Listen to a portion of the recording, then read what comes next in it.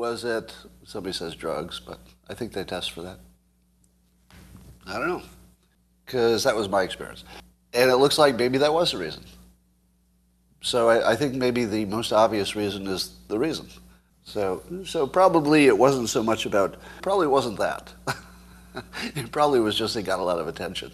And I don't know, maybe some people don't believe me. Maybe you think cleverly in my mind it really was about, I don't even know how to interpret that.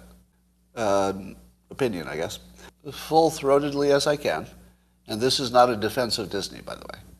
This is not a defense of Disney. Now, it might be politically good. It might be good for his team. You know, it's popular. But what it looks like is somebody, and it might explain so many things that we're seeing.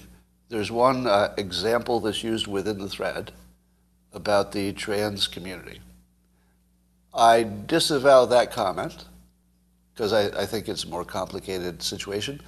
That I'm gonna take a little discomfort with that part of it. Okay, but it seems that the left have more, let's say, less interest in listening to the right than the right has in interest in listening to the left.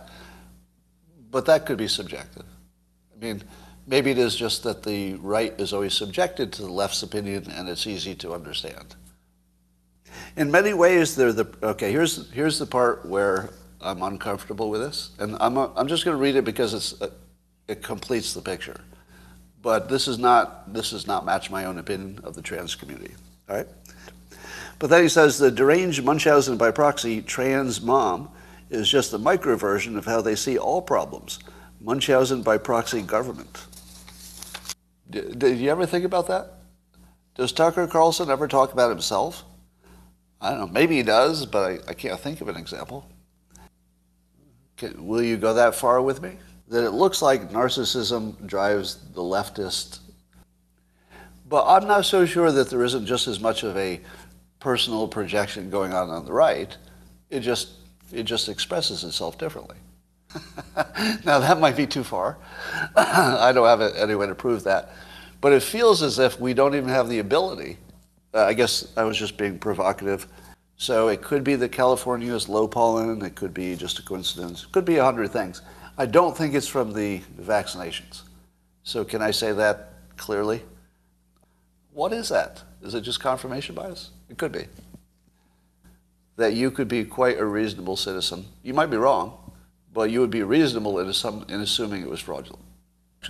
From their assumption that Trump was like the devil. Now that part I disagree with, but if that's their starting point, I can't respect them if they didn't try to kill